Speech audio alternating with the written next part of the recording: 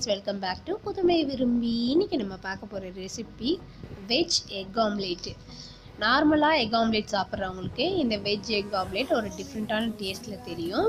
இது எப்படி செய்யறதுன்னு இப்போ வீடியோக்குள்ள போய் பார்க்கலாம். அதுக்கு முன்னாடி புதுமை விரும்பி சேனலை இது வரைக்கும் சப்ஸ்கிரைப் பண்ணாதவங்க கீழே இருக்க சப்ஸ்கிரைப் பட்டனை ப்ரெஸ் பண்ணிடுங்க. கூடவே இருக்க பெல் ஐக்கானையும் கிளிக் பண்ணிடுங்க. அப்போ தான் நான் போடுற எல்லா வீடியோஸுமே உங்களுக்கு நோட்டிஃபிகேஷனாக உடனே வரும்.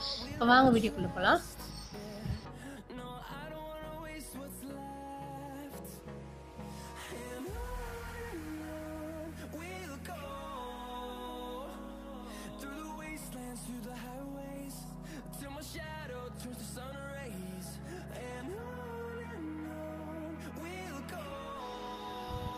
இந்த வெஜ் எக் ஆம்லேட் செய்கிறதுக்கு ஃபஸ்ட்டு ஸ்டவ் ஆன் பண்ணி ஒரு கடாய் வச்சுக்கலாம். அதில் ஒரு ஸ்பூன் ஆயில் எடுத்துக்கலாம். அதில் ஒரு பெரிய வெங்காயத்தை நீல வாக்கில் கட் பண்ணி வச்சுருக்கேன், அதையும் ஆட் பண்ணிக்கலாம். இப்போ சுவைக்காக உப்பு சேர்த்துக்கலாம்.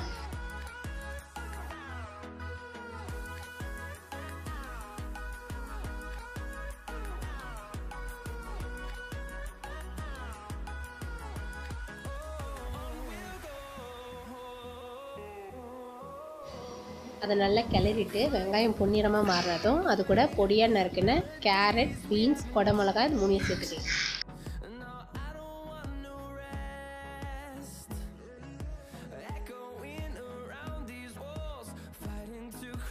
அது கூட 2 பச்சை மிளகாவும் பொடியாக நறுக்கி அதையும் ஆட் பண்ணிக்கலாம்.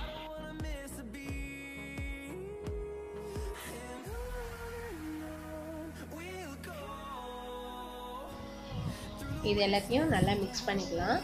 அடுத்து இது கூட பொடியாக நறுக்குன கருவேப்பிலையை சேர்த்துக்கலாம்.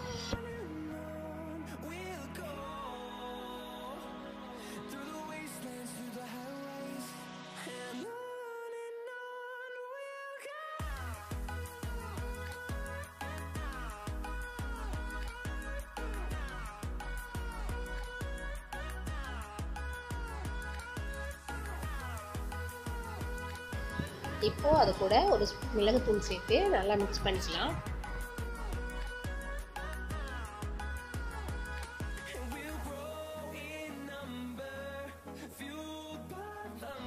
அது எல்லாத்தையும் நல்லா கிளறிட்டு ஸ்டவ் ஆஃப் பண்ணிடலாம். இப்போ ஒரு பவுலில் 2 முட்டையை உடச்சி ஊற்றிக்கலாம்.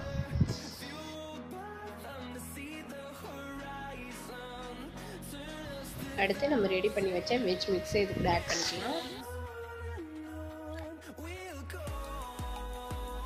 அது கூட தேவையான அளவு உப்பு சேர்த்துக்கலாம். 1/2 ஸ்பூன் மிளகாய் தூள், 1/2 ஸ்பூன் மஞ்சள் தூள், 1/4 ஸ்பூன் மிளகுத்தூள், தேவையான அளவு கொத்தமல்லி இதெல்லாம் சேர்த்து நல்லா மிக்ஸ் பண்ணிக்கலாம்.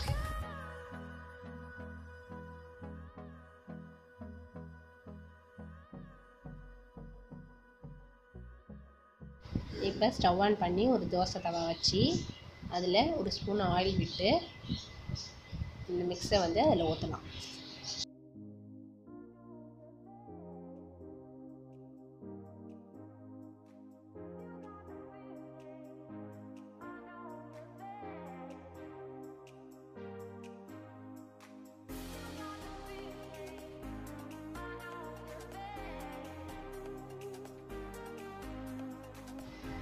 ஒரு சைடு ரெடியானதும் திருப்பி போட்டுடலாம்.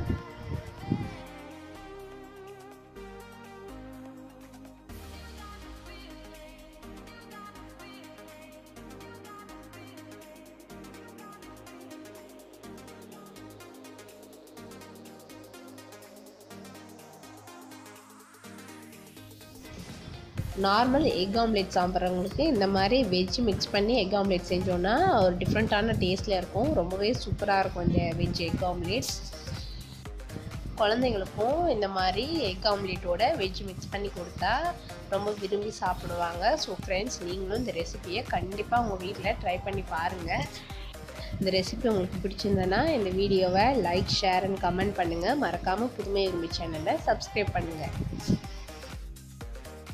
வெளி உணவை தவிர்ப்போம், வீட்டு உணவை உண்போம், ஆரோக்கியமாய் வாழ்வோம். நன்றி.